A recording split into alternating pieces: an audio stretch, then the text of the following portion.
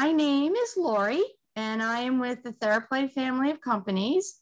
And I am pretty much responsible for community outreach and education. So that's why I'm here tonight, kind of hosting our webinar, which we got a great response from. So we're really glad about that. And we're very excited because we have some experts here that are going to really be able to give you some really solid advice if you have any little guys that are getting ready for kindergarten. So I'm going to introduce all of our experts here, but I also did not want to go without introducing our MC, who is Jason. And you will hear him popping in. If you have questions, please feel free to put them in the comments in the chat session. And he is also going to be distributing after this event a really great packet of all kinds of cool things for you to be able to do with your pre-kindergartner to help get them ready. And hi folks, this is Jason. We actually got our first question and somebody asked if we'll be recording this. And yes, of course we will. And we'll be posting it on our social media. Yeah, and we will follow up with everyone afterwards, like I said, with all the great information. And then feel free, we really are interested in providing information to you that is needed and bringing experts together to be able to give you whatever you need to help you with raising your children. So with that, I'm gonna, and I'm going through, I'm looking at the Zoom call. So kind of like the Brady Bunch, I'm dating myself here for those of you know who the Brady Bunch is. Gonna start over to my left and introduce Melody. And Melody is actually, I'm with the TheraPlay family of companies. Melody is as well, specifically with a company by the name of AOT in the western part of our state that is really focused on educational services. But she is an occupational therapist, and she has always had a passion to work with children and to help children, and has been doing that since the 90s, right, Melody? Not to think 30 years. 30 years. Yeah, we all go back to that. And she's actually an educational manager with our organization. Also early intervention provider. So we're going to talk a little bit more when we get further into our discussions about how you can access the various services depending on the age of your child. And she's provided clinical supervision for all of AOT's clinical fieldwork program for many years. She's got a postgraduate certification in neurodevelopmental treatment and therapeutic listening. So we're really excited to have Melody on our call. And then in the bottom two quadrants of our screen, we have Jen Clark and Melissa Perez. And very excited because Jen is actually the owner of a preschool that we work very closely with that is right across the street from our Middletown, Delaware outpatient center. Founded it in 2007. She's a full-time working mom of 3 boys and really recognizes the need for quality childcare and educational programs. Melissa is the director of Brilliant Little Minds. And she's been working in early childhood education for 21 years and currently oversees, you have 6 locations, Jen, right? So, and their childcare program starts at infancy and goes through pre-K, and they also have before and after care services, summer camps, and virtual hybrid as we were all navigating this past year and a half with COVID.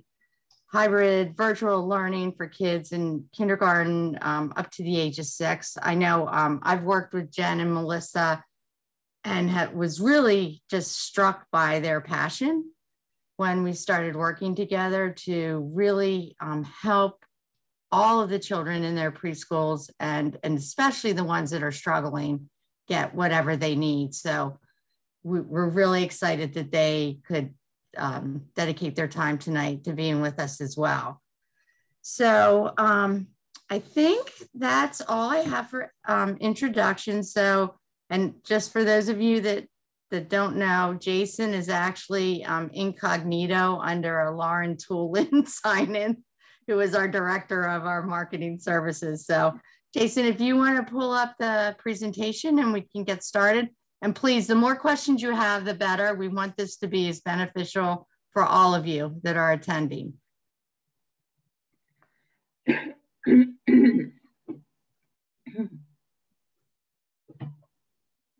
I think we already did the welcome, so yeah.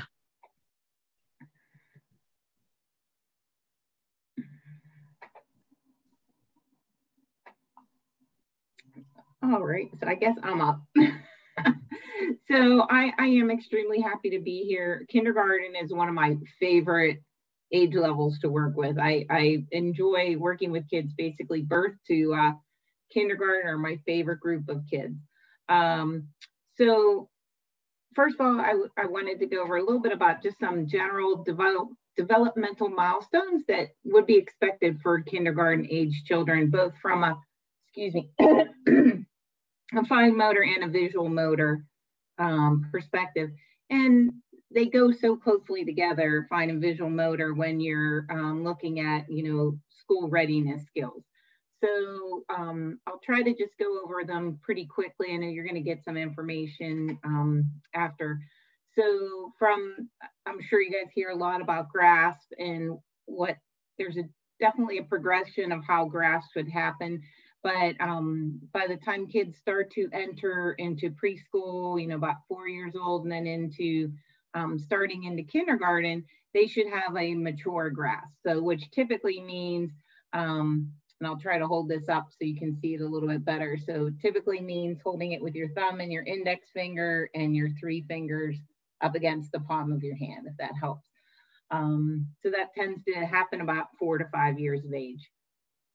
When you're looking at what they should be able to do with their hands, they should be able to manipulate objects, put them in different size containers, stack objects.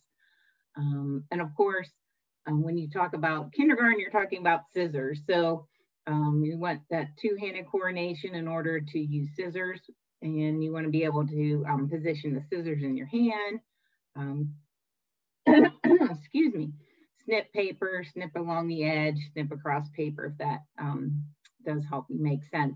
And eventually in kindergarten, you're going to be able to cut along a line, cut out some simple shapes, all for the learning activities that they all do in kindergarten. And I just love scissors. I know it's so silly, but I think cutting activities and gluing, it's just such a great activity. And I'm sure Melissa uses it a lot with teaching all kinds of academic skills as well.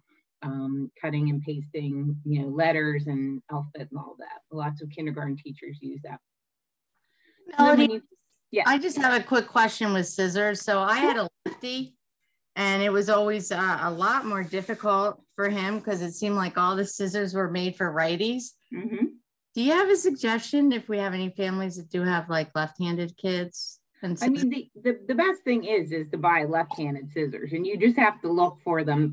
Of course, Amazon is our friend when it comes to that. The difficulty with using right-handed scissors in your left hand is that the blade covers the line. Like I don't know, I'm sure you can't see this, but that's the difference, is the position of the blade on the side. So it seems like a very small, insignificant thing, but and then you teach them just like you would, kids who are right-handed. And I think sometimes people may be familiar with lefties. They tend to kind of hook their hands around like this, and sometimes they write upside down. And it's just all about positioning your paper. When you write right-handed, you slant your paper to the left. When you write left-handed, you should be slanting your paper to the right, if that makes sense. And the same with scissors. You don't want your arm out here when you're cutting with your right hand. So it's always about really positioning both hands and getting that stability in your shoulders and your elbows close to you. But I've been lucky with finding, because if you get safety scissors that are right-handed and you try to have them cut left-handed, they never cut left-handed.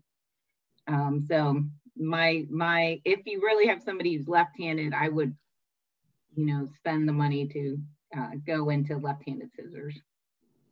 Thank you. You're welcome. That a few 20 years ago. Well, I know I have a family member, my brother is left-handed. He's the only one out of everybody. And so we always have to make sure we seat him appropriately at the dinner table.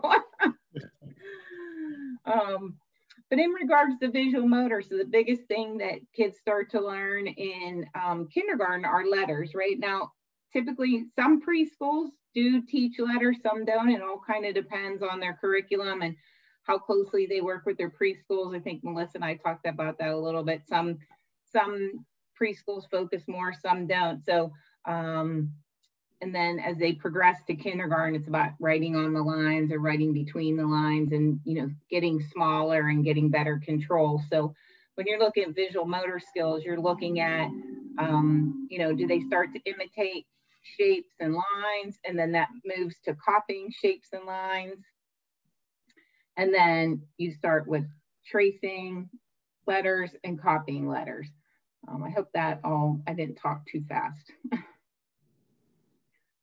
You know, and I know we've seen some children like where they're struggling in this area, especially like with spatial awareness, where either like they have a whole line to write letters on and they squinch everything up, you know, to a quarter of the line, or maybe they have no concept of where the line is even. And yeah, letters might just flow all over the page.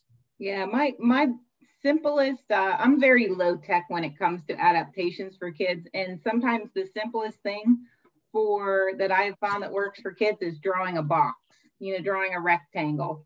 So if they're writing really, really big, you try to bring them down a little bit. So you draw like a 2-inch box. If they're, if they're writing really, really tiny, although I have to admit, I don't usually get that problem. It tends to be the big size, right, Melissa? Like they get really large and you're trying to bring them down. And so giving them a nice bright border, either with, you know, a nice Sharpie marker or a highlighter. The kids love all that fun stuff, you know, highlighters and Sharpies, and that helps give them that visual border. Sometimes you need a physical border with wiki sticks or rulers or things like that, but I found that the simple box seems to work the best. Any questions about visual motor skills? Not yet. Not yet. Not yet. Well, next, I did want to talk a little bit about self-help skills. Again, this is something that I find that we're trying to promote independence in kindergarten. And so sometimes it's about starting at home helps a lot. And I know as a mom as well, that when you're trying to get out the door, right, how do you practice getting their coat on and off? You know, so maybe when you get home, it's a good opportunity to practice that.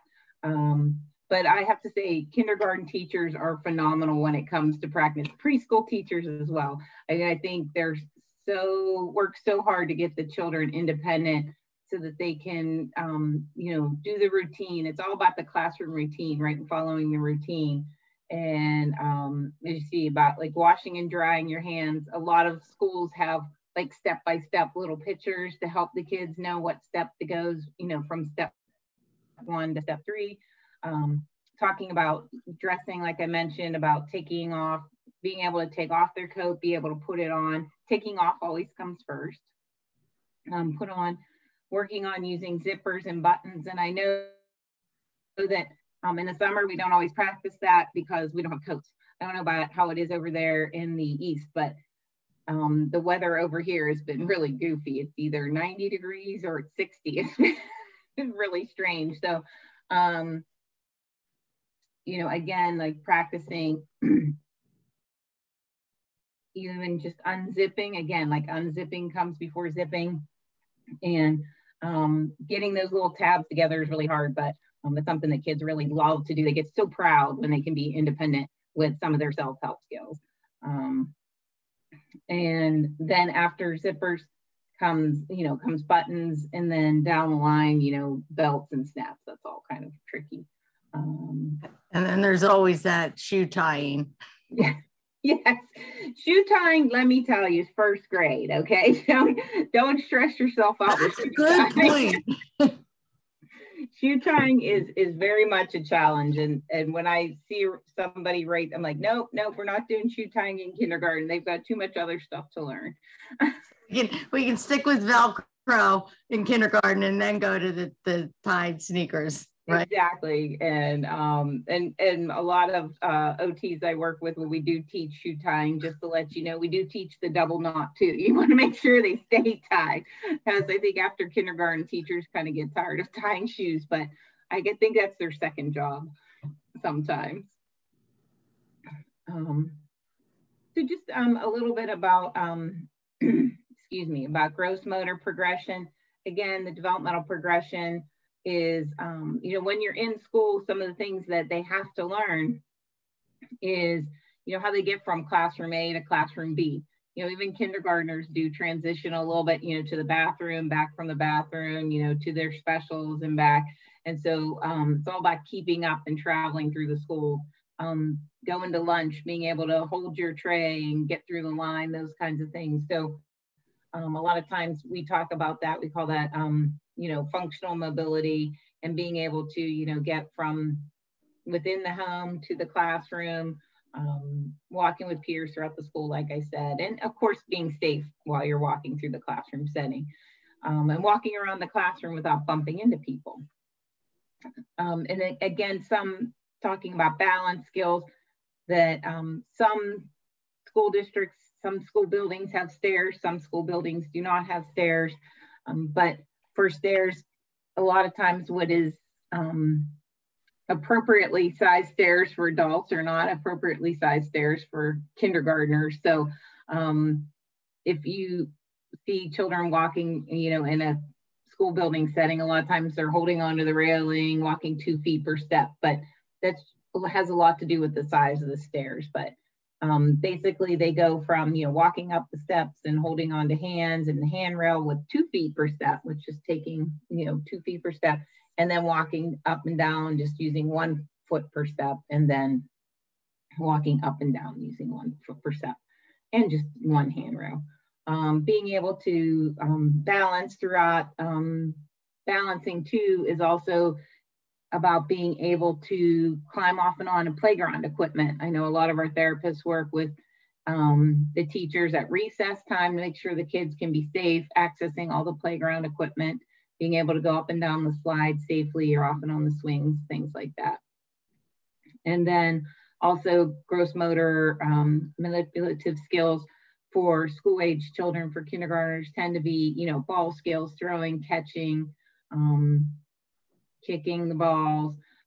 They play a lot of games in kindergarten with kids so that they learn the rules and be able to take turns, those kinds of things that are really important for all students to learn.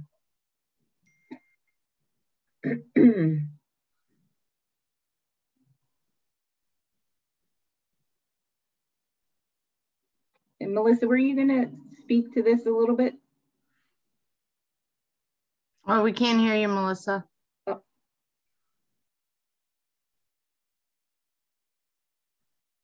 No.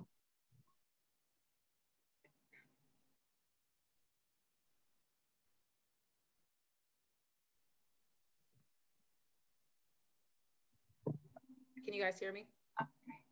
Yes, we can hear you now. Okay. Yeah. All right. I was like, it's all the way up. I just got to press the button. So yeah, I'll jump in. Melody, thank you. And I'm going to just kind of touch some same things and how she brought up some things when it comes to fine motor and gross motor. She brought up some good examples of tools and things that we can use with some of these areas. But one of the main things when it comes to kindergarten, getting ready, just making sure you're, you know, ready to start school, is the teachers are really big on social and emotional development. And when it comes to, you know, regulating your emotions, it's pretty much, are you able to manage your feelings? Are you able to follow expectations they have set for you guys? So it's nothing that's too demanding, but it's just, you know, the simple things that you're able to do within the classroom, interacting with parents and friends and things like that. With language, it's pretty, we're missing I think physical is out the way. Okay, so with language, it's pretty much, are you able to follow directions, simple directions, 1-2 steps? Are you comprehending some of the language that we are asking? A lot of us, we don't realize, including myself, I will talk way too fast and not knowing that I have said some things way too quickly for some of our friends to understand what we're actually asking of them. And then I guess Wendy has an example. Could you give some examples? Examples as in social emotional or cognitive? Or language, social emotional. Yeah, so like, okay, so with social emotional, I guess when it comes with like feelings, are when it comes like to the classroom, like for us in a preschool classroom or 3-year-old classroom here for us, when it comes to seeing certain things, if a child's crying or a child wants something, just depending on how things are happening, are you to express, you know, what happened? Do you need something? What is it that you need? Do you need help with this? Or are you able to, you know, do what we're asking? Are you able to, you know, cut out, like how she brought earlier with scissors? Do you need help? Do you need help with cutting the scissors? Do you know, with gluing and where it goes back to? So simple things like that. Yeah, and I would say too, like some of the other things that we see, and I would also like to preface it with, again, this past 1.5 years with COVID, we've seen more children struggling because of the change in routine with what they're used to and not having exposure to play dates, preschool, you know, some of those things depending, you know, it's been all different kinds of versions, but you know, are the kids like melting down consistently, unexpectedly? Are they able to adapt to a change in the environment? Yeah, absolutely. Like even when it comes like to the classroom, are you able to, you know, when it comes to sharing certain things in the classroom, a lot of the that's a so and being able to do that's not always, you know, an easy task to do for some of us. Right. And we, and I know Melody will attest to this from, you know, our occupational therapists, we do see like sometimes there's some sensory challenges either where, you know, avoidance or needing some sensory input that really can impact this as well. Right. Definitely. It tends to come out in behavior, I think. Right.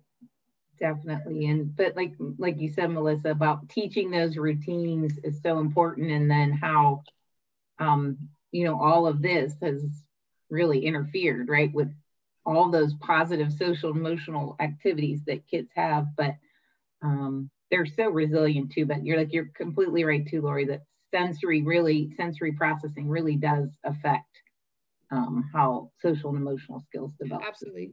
Even for us, like, you know, sometimes even breaking down the child's day, just letting the child know, you know, okay, first we're going to do this, and then you may do that next, and then having that visual ability to see what we're doing first, and then absolutely you may be able to go, you know, play in sand, or you may be able to go play with those trucks as soon as we're done doing this, as long as they have that visual as to what we're doing first, and then you may go ahead and do that. Or when it comes to centers, things like that, seeing, you know, once that friend is done, then you may go over there and be in that location as well. Also, too, we've even added the visual charts so the children know what they're doing for a whole day. So they know when they go from one activity, when they come in from outside, there's a picture, they need to go ahead and wash their hands, and then they move on maybe to the next activity. And some of the children that aren't used to getting involved with the routine, then they know that they can move their pictures or move the things along, and they can have more of a visual chart to see what is expected next of them. And that way they can kind of correlate the schedule with what they should be doing. You know, over the last 2 years, with everything with COVID, a lot of the children, you know, talking with parents and bringing them in as far as parents asking, you know, what's expected. A lot of the parents have been working from home. Some children never even left their homes. They haven't socialized. They haven't been around other children. They haven't seen other people. So just introducing them back in to finding friends, working together, using their words, and then being able to, you know, like Melissa said, you know, as far as language and expressing what they need, or just taking a minute to say, you know, if something's bothering them, that's a huge step for them, for what they've been through the last, you know, 2 years.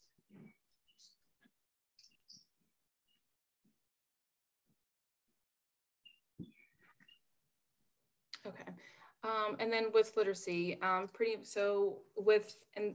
this information is pretty much coming from a program we use here at our center.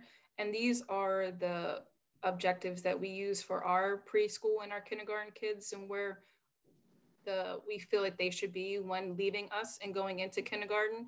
And for us too, like, we provide the parents with things that they can see as where their child is at the beginning of the year, the middle of the year, and the end of the year. So we're actually working with you guys as well as to, you know, where they are and what you guys can also work with at home. But when it comes to literacy, you know, are you able to knowledge of the alphabet? Do you need to know the whole entire alphabet? No, because even when you're going into kindergarten, you don't need to know A through Z. That's things they still need to work on.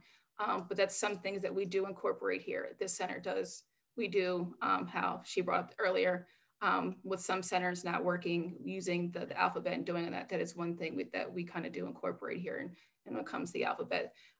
So just we do work on the alphabet here, and they do write their letters. We do out the sounds, all the alphabets, making sure they know that. And so we do that with them writing. And Melody gave some great tools on how to, when it comes to writing the text box, or even for us here, some of us, she brought up the highlighter earlier. We will write the letter, and then we'll actually have the kiddos use a highlighter, go over top of it, so how they kind of get that fine motor or the letters, of the shapes, or even the numbers that we use. And comprehend and response to books and other texts. So like if we're reading a story, we do plenty of stories here throughout our day.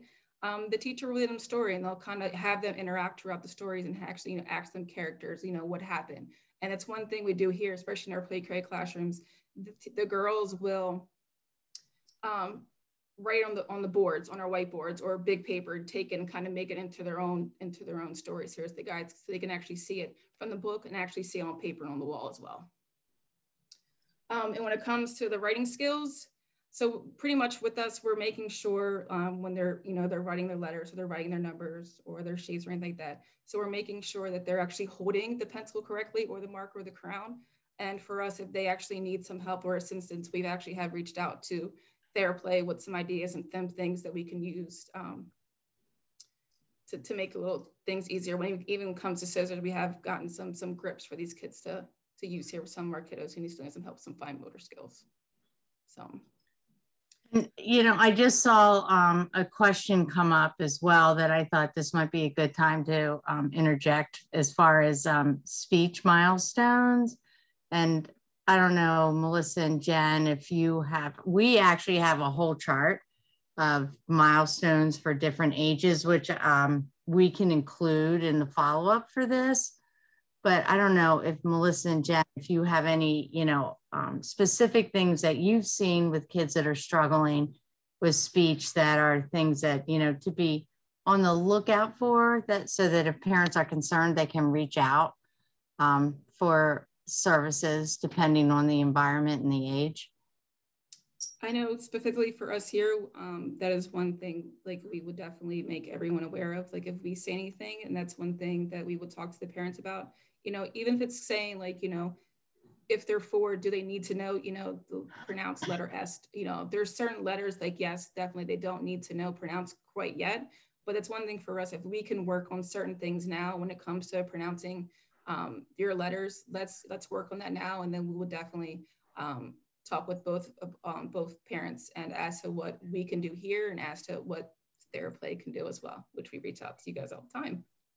Yeah, and I think too, like, there is like the articulation piece, which is like saying R's, TH's, S's, and I think you have to be sensitive to where your children are versus their peers. And getting into kindergarten and first grade, peers start to be aware of, either differences between each other. And specifically, we've seen kids that are struggling and then they become acutely aware of the things that they can't do, that their friends are doing. So I think it's always better to err on the side of caution with articulation. Mm-hmm. And then the other things from a parent perspective is if your child you understand everything that they're saying inside the house, but maybe the preschool teacher's having a hard time, or the kindergarten teacher or their peers are having a hard time, that to me would be a red flag for an evaluation. And then the other two areas is we call it receptive and expressive language. So is your child able to express? And that goes back to my prior point that other people can understand them, but are they also able to take in what's being communicated to them and process it appropriately? Or are they stumped struggling with that? So those are all areas that if you think your child's struggling in any of them, I would, and I think everybody else on the call would say, err on the side of caution, get an evaluation no matter what age. And we're going to talk about what's available for evaluations. But that would be, and especially I have 3 kids that are more grown, and I know now the areas that I should have like, oh, maybe I should check this out earlier, and they wouldn't have struggled as much. So. I just saw this one chat about the one question about the advice for bilingual children. And interestingly enough, I was just in an evaluation and we talked about this. And the speech therapist actually said that when it comes to children who are learning 2 languages, first of all, that's incredible. That's an awesome skill. And I'm not sure if Melissa, if you have advice on this, but sometimes they do have a little bit of a delayed speech because they're listening to both types of language and they're just learning it. And so it may come out as that way, but definitely studies even shown that kids with 2 types of languages do incredible. So I would definitely continue to provide just exposure to both languages at home and at school, or however the daycare, preschool. It was the advice that I just recently received. Yeah, and I think if they're mastering their primary language, yeah, I think Melody, right? That's and mm-hmm. Actually cognitively, from what I've understood from our therapist, it's a great thing if they are in a bilingual situation. Mm-hmm. And sorry, I just saw one question about OT here too. Sorry, real quick. It says, how does OT differ from a teacher when it comes to reading and math? I think the way OT differs from a teacher when it comes to reading and math, for example, is that teachers really look at math and reading concepts. They teach the math and reading concepts, and Melissa, you can chime in if I'm saying this wrong.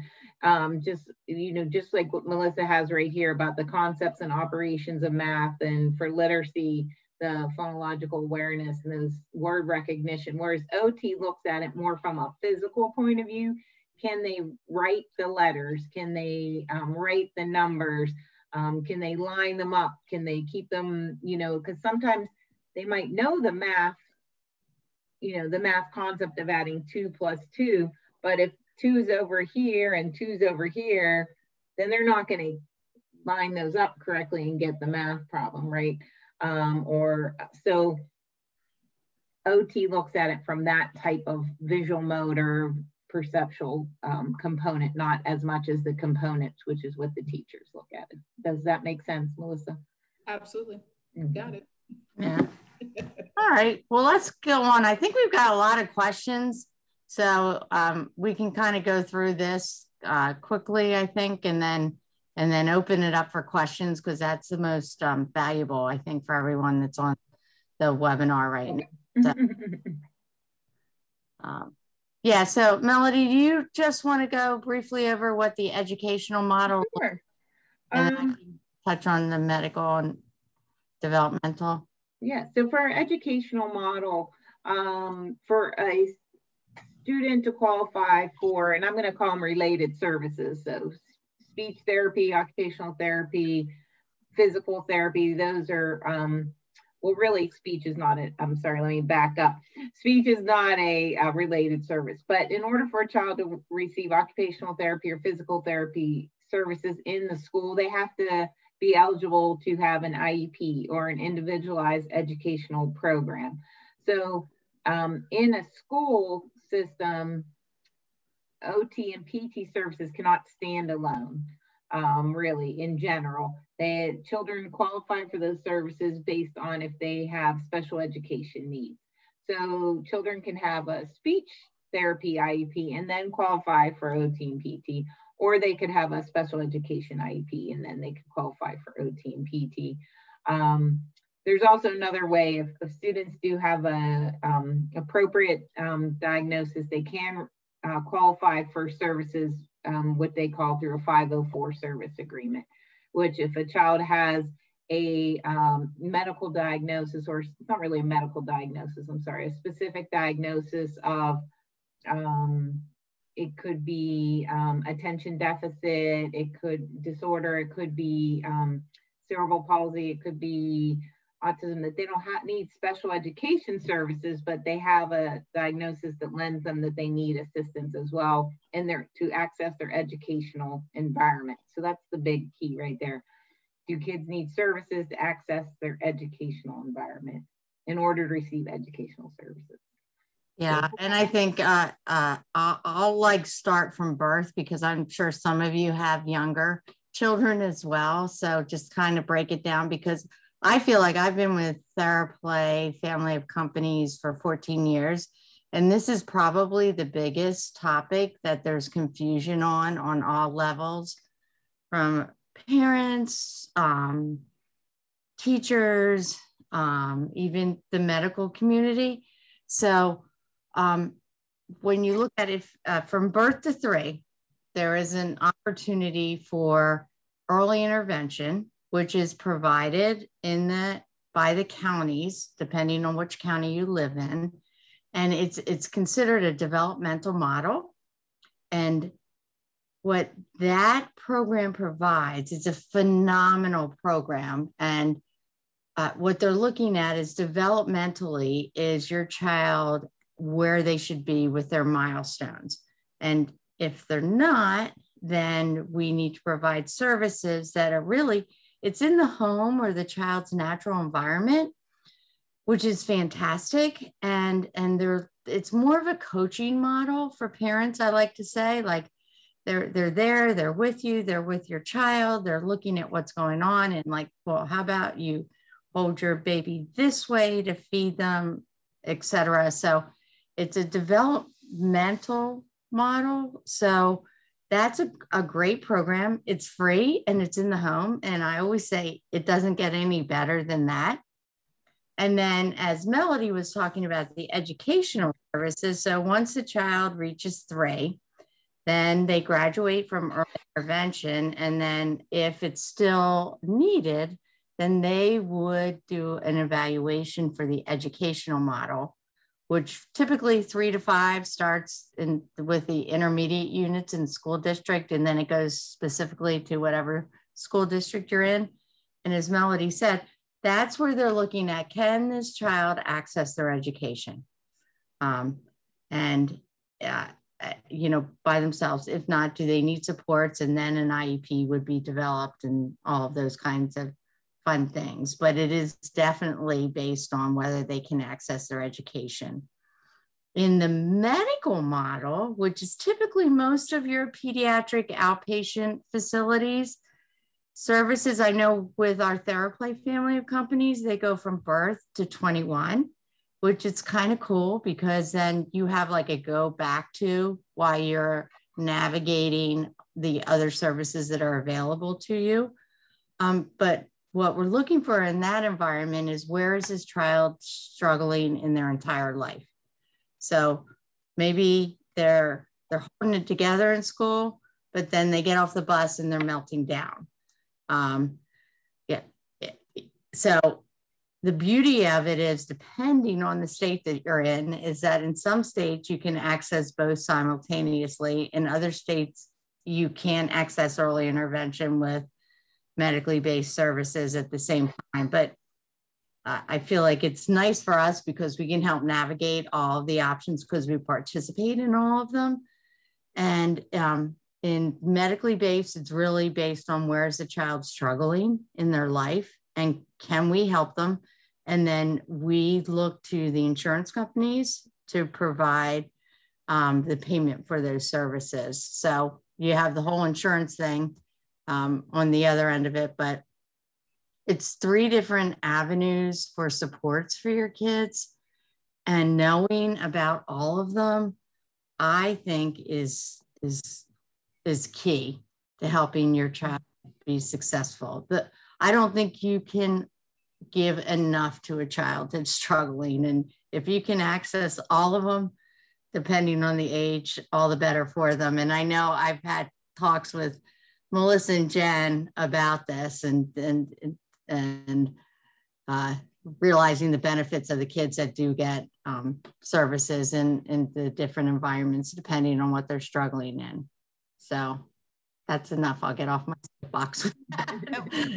We tell the parents all the time too, is they have to be their advocate. So if they feel they're not getting the answers or not getting the services they need, and that's why us, being in the field for a long time, we try to find as many resources we can. That's why we love TheraPlay, because, we can offer that service to them if they're in school and they need, services there, and they might get an educational diagnosis there, then the medical model, TheraPlay, then it's, they have to kind of piece everything together and then see what they need and what they feel is the best benefit for their child. So, yeah.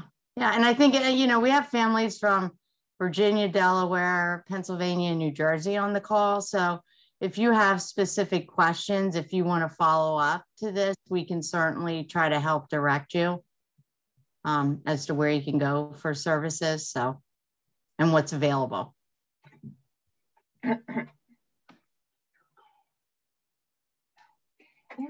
Yes, and I'd just like to remind everyone, if you do have a question, go ahead and leave it in the Q&A section or the chat box. I just didn't have the questions pulled up while I was sharing my screen there. So go ahead and ask any question you'd like. And Jason, do you have questions from people that sent them in before the webinar? It seemed like somebody had suggested that they sent in questions. I'm not sure if we got any questions beforehand, but again, just drop any questions that you might have into the chat section here. Yeah, that's what we thought. We better to address any specific questions that everyone had at this point.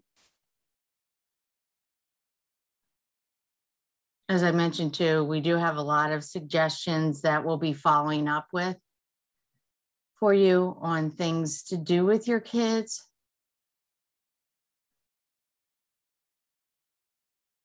Okay. I can see these questions popping up, so. And just I guess too, to the point of Wendy, we're a family of companies, which I think is really cool because we've got Melody, who's her focus and now expertise is in the educational environment. So not only 3 to 5, but 5 and up. And then we have a whole early intervention team. So if you do have little ones from birth to 3, we provide services in in a lot of counties for that as well. And then we really feel, and part of the reason for Jen and Melissa being on this call is that our preschool relationships are so critical because giving the kudos to brilliant little minds is like the preschools are in such a perfect position to identify if a child's struggling. Like you might be at home and they might be looking fine, but when they get with their peers, how are they doing? I know all those social emotional types of challenges probably might not come up at home because it's a really comfortable environment. And I do believe that kids it's no different from us. They're smart and they know what they're good at and what they're struggling with at a really young age, just like we do. Like I know what social situations are going to be comfortable for me and which ones are going to be awkward for me. They know that. They know playground is no fun for me because I don't know how to navigate it. Or the Lego table, I can't do that station because I can't navigate the fine motor skills they don't know that, but they just know the Lego table is difficult for them. Or maybe they have some sensory challenges, and standing in the line where kids bumping into them is really disruptive to their system and tends to lead them to behaviors just because they want to get out of it because it's uncomfortable. So I think just paying attention to the cues of where your kids are maybe struggling is kind of helpful to determine whether you need to seek out extra supports. So Lori, I have some really good questions from our audience here. First up, what are some typical procedures, maybe some advice for kiddos with auditory sensitive issues, thinking about fire alarms going off or something like that? I got that one. So yeah, let's start there. Melody, I think that's yours. I was typing as you were talking, but one of the easiest adaptations you'll see more and more now are just noise canceling headphones for those situations. And you can't use them everywhere, right? So a lot of kids are very sensitive to the hand dryers in the bathroom, right? They're so loud, but they're so readily available now in kids sizes on Amazon for like $15. They're so nice. They even come in a carrying case, so you can put them in the backpack with the kids. Sometimes buses are crazy loud. The cafeterias are so loud that many kids do use that, or some teachers will keep them in their classroom in those situations. But that's kind of one of the easiest adaptations to do really quickly and fairly inexpensively. Like I said, Amazon is my like go-to now for a lot of things. I think for everything almost. It seems like. How about what services can we offer to a child who is struggling with social emotional issues such as emotional regulation, as well as focus and direction following?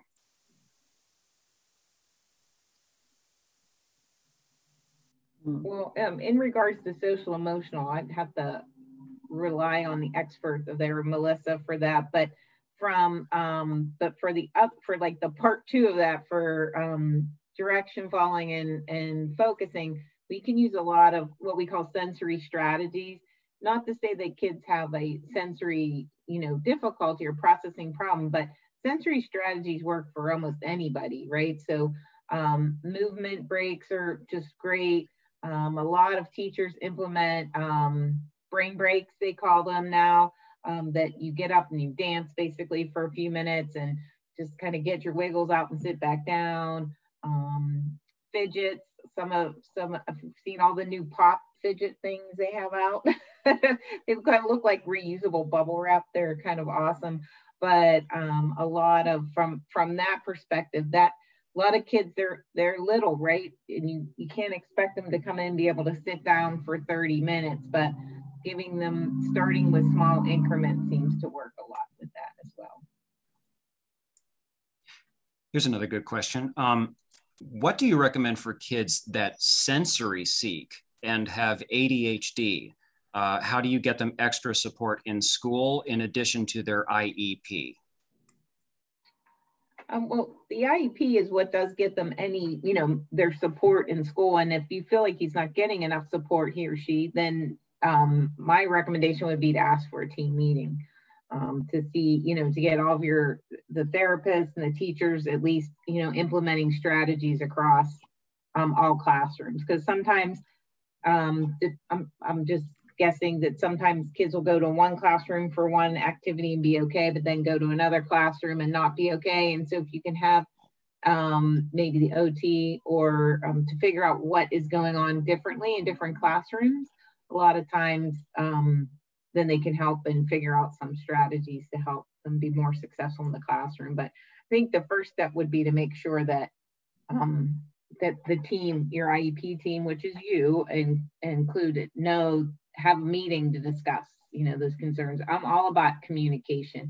Like Lori mentioned earlier, if the child's holding it together and then they get home and they melt down, that's not necessarily a good thing. So what are some things you can do at school to help, moderate that as well? So I always think communicating with your teachers and your team are the biggest.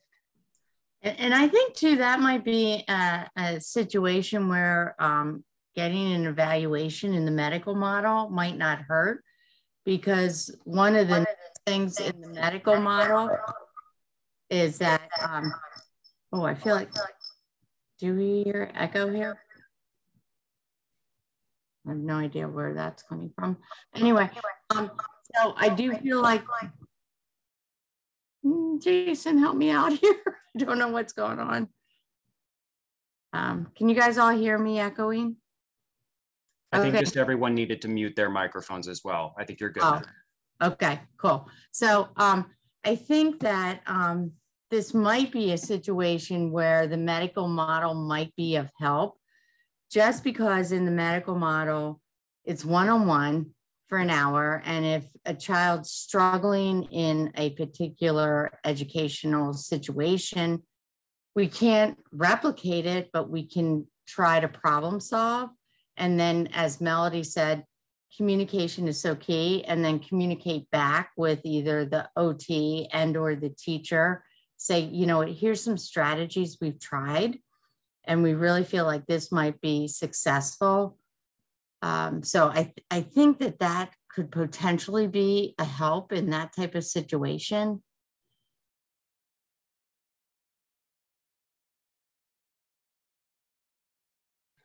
I agree. Sorry, I had to go on mute myself there. I've got another audience question here. If a child is receiving services for speech, special education, and OT, is it best to have them do all the services in the classroom, or can that impact some of their school curriculum? Should they do some services in school and some outside of school? That is a tough one. I guess it depends on, because I've been in those situations in a preschool, and Melissa might be able to speak to this. When you're in a preschool setting sometimes, and you only see them for 2 hours, 2.5 hours, 2 days a week, or 3 days a week, and then they have OT, PT, speech, where is the education happening? But I think it's about priorities too. I think it is hard to look at what is the priority, your priority for the child, like what are their biggest needs, I think. And that is a really tough question to decide what is, but also some schools like push in and that I'm very much a be in the classroom model, because I think that really helps the students overall, and the teachers and the aides learn more about your child as well.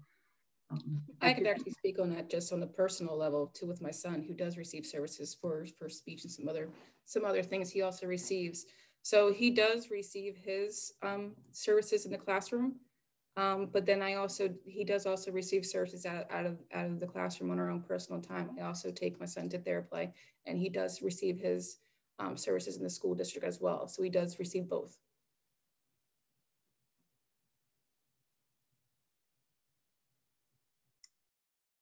I don't have any other questions, but if there is anybody still out there with a question, go ahead and add it while we finish up here.